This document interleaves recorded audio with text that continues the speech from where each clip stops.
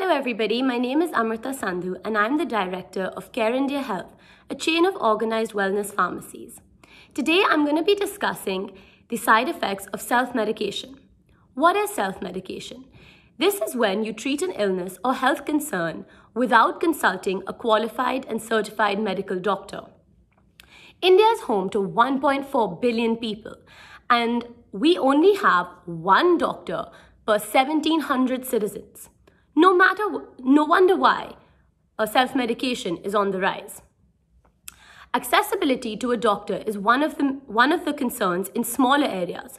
However, more often than not, people think that self-medicating is time-saving, cost-saving compared to seeing a doctor.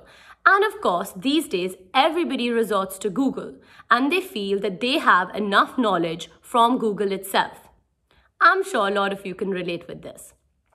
So what is the big deal if someone pops a crocine? Sounds trivial, right? However, self-medication can be extremely dangerous.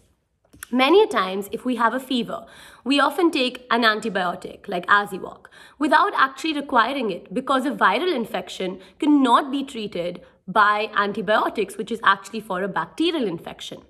So what happens is when we keep popping these antibiotics, our bodies actually become resistant to the medicine. In addition to antibiotic resistance, another harmful side effect of self-medication is drug interaction, which can be fatal and even life-threatening. Consulting your general physician is always the best option as they are aware of all the medicines that you take so they can see what interactions might happen if you add another medicine into your regimen. If you will, I'll give you a personal example. So I think I was suffering from some UTI symptoms and I asked my dad for a medicine. And after taking it, about 2 hours later, I developed these black spots on my hands and my fingers were getting swollen. So I called my doctor and told him what medicine I took. And he told me immediately that I was allergic to sulfur. So if I had consulted my doctor, this could have been prevented. So self-medication is as harmful as a wrong diagnosis. It can cause antibiotic resistance, drug allergies, drug interactions, skin concerns, hypersensitivity, gastric problems, and even more fatal and life-threatening incidences.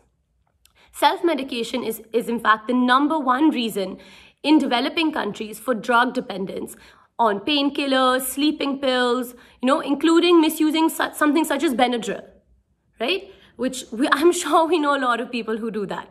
So as a director of a pharmacy chain, CareIndia Health, I'd like to also share light on the sad reality in India that most pharmacies in our country, due to the lack of regulations, are not hiring all pharmacists. And therefore, patients are self-medicating from quacks who more often than not do not care if you need an antibiotic or not. So this is extremely concerning as unprofessionals are posing to be qualified health advisors, right? So we're going to a pharmacy and we're self-medicating from somebody who's not a pharmacist. So he is not aware if you actually require an antibiotic or not. In fact, he doesn't even care because it's just increasing his sale, right? So my advice is to please not self-medicate, and if you do, please go to an organized chain pharmacy where there are higher chances of the staff being certified pharmacists. So the ill-informed common man going in for self-medication and the underqualified pharmacy employee dispensing the drug form a potent combination for disaster. So guys, your health is your most precious asset. Don't opt for a fast and cheap solution. The ultimate accountability of our health lies with us.